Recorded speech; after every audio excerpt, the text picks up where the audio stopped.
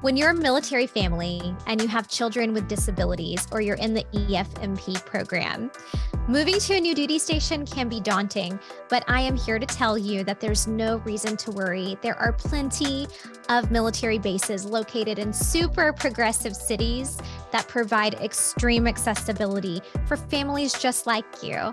And today I'm bringing on a special guest, Kristy Durso, to tell us why Lackland Air Force Base and Joint Base San Antonio is one of those incredible places for families catering to disabilities to live. This is the duty station, download across the nation. This is the duty station, download it.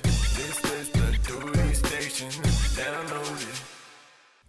Welcome back to the Duty Station Download, where I help you learn to love your new duty station. I'm Kimber Hill, your host and milspouse bestie.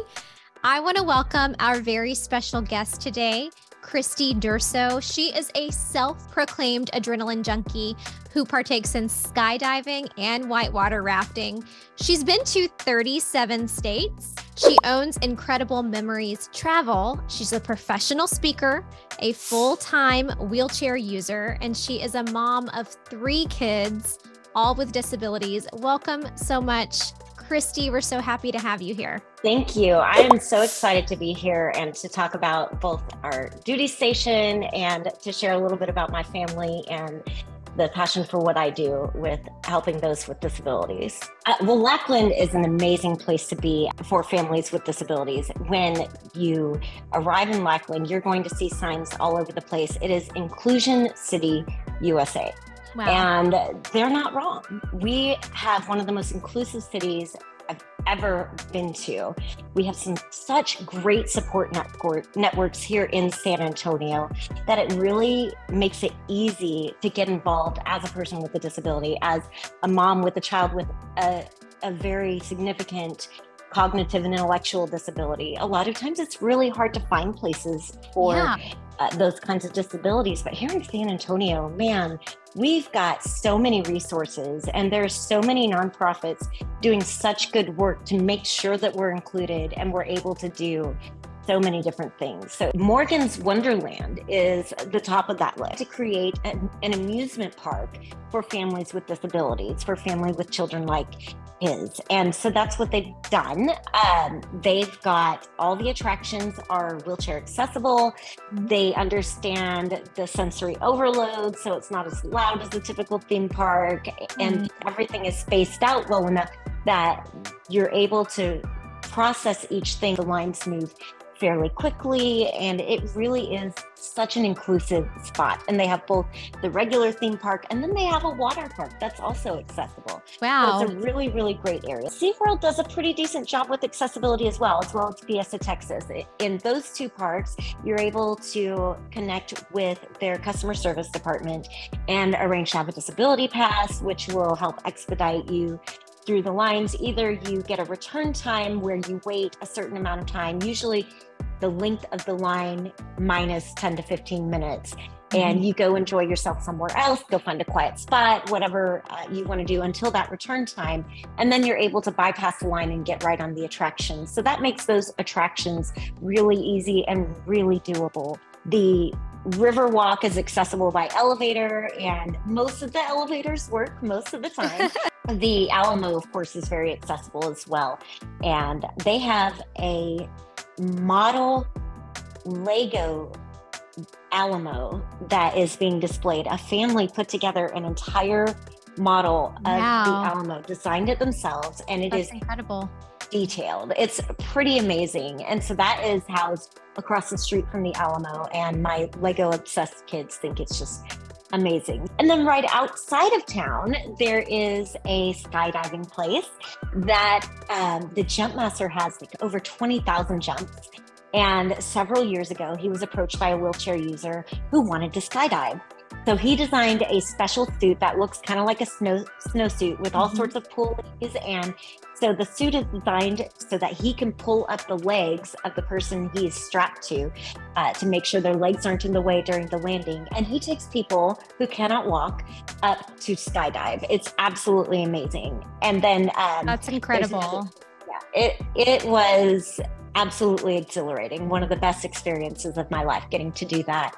Every part of it was amazing. And they film it for you. So that's really fun too. Yeah. So, and then Project Airtime has a couple of hang gliders out in that area as well. And that's a company that gives free rides in their paragliding machines to go up and take a little tour with them. And that's for the entire family, not just the person with a disability. So very, very cool. Hang gliding is so fun too. I think if you're afraid to skydive, you should try hang gliding because it's not as scary, but equally as exhilarating. And it feels kind of like swinging versus falling. Absolutely. Absolutely. It does. What do you know about, I've heard at some places, DisabilitySA, Kinetic Kids, Believer's Garden. Do you want to speak to those? I bet you have some experience with them. Absolutely. I'm going to start with Believer's Garden. Believer's Garden is a church that is geared toward families with disabilities. Mm-hmm. They take all kinds of disabilities there, and it is just really an amazing ministry. So they open their doors several times a week for these families to come in, give them a place to do activities and games. And then they also have services specifically for them. If you have a family member who has a cognitive disability or an intellectual disability, sometimes they are very vocal. And this is a church where you're not going to get any judgment for that during the service. Kinetic Kids is one that we've been involved in for the last year, and Timothy just absolutely adores this. So these are kids who have either cognitive and intellectual disabilities or they have mobility disabilities, and they are invited to do sports, and they have everything: CrossFit, gymnastics, dance. They even have a theater class, archery, swimming, baseball, football, soccer. There's no way that Timothy could ever join a regular baseball league. There's no way he could be on a regular soccer team. But here, they even break it up by ability. So they have some leagues that are very parent hands-on because the child has too many limitations for them to be able to engage by themselves, all the way up to 2 different competitive teams, one that's more beginner competitive and one that's a little bit more advanced. And your child is placed with no judgment in the level where they are going to succeed the most. And so Timothy has done baseball, and now he's doing swimming with them. And he just absolutely loves it. He swims his little heart out for an hour every week, and he'll get to do competitions later this summer. And you can join up until age 18.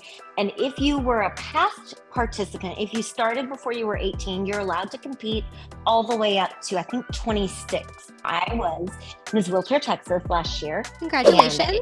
Thank you. It was a lot of fun to get to do that. So that's how I came across DisabilitySA, and I fell in love with it immediately. They have so many needed initiatives with this. They work on making things better for people in San Antonio and in the state as well. And then they help bring inclusivity into all of the amazing outdoor festivals that we have here in San Antonio. As people with disabilities have so many other things they have to think about when they want to attend anything. You know, going to an outdoor festival isn't as simple as let's pack up in the car and go. We have to think a lot of times about where are we going to use the bathroom? And these things often limit us and make it so we're not able to go to these festivals at all. Or if we do, we can only go for a short amount of time before we have to leave and go do some of that self-care. Right. DisabilitySA just this year finally got enough funding to purchase a mobile changing unit. It's the size of a small RV, and it has a regular accessible toilet in it. And then it also has a full-size changing table.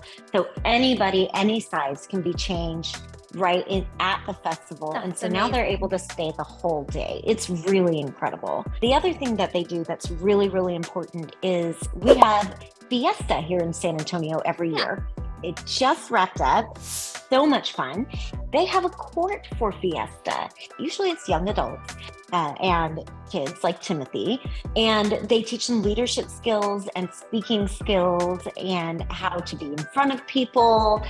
It's a really, really amazing program that empowers these individuals. Even though they have a disability, they still have the ability to communicate. They still have the opportunity to get in front of people and talk about what they're passionate about. Lackland is Military City, USA. We've got everybody here. So instead of it just being Lackland and Dancy and Brooks Army Medical Center, now we call the collective unit Joint Base San Antonio. Right. So it's a really neat area to be in because you have the opportunity to meet people from all the services and to engage with so many different parts. That's all for today's episode. Remember, there are many military bases in progressive cities around the country that are committed to creating inclusive communities where everyone can thrive.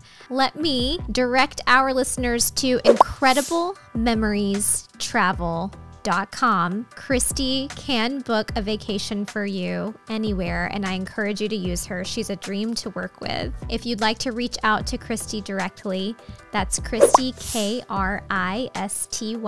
at incrediblememoriestravel.com. This has been another installment of the Duty Station Download. This is the Duty Station. Download it.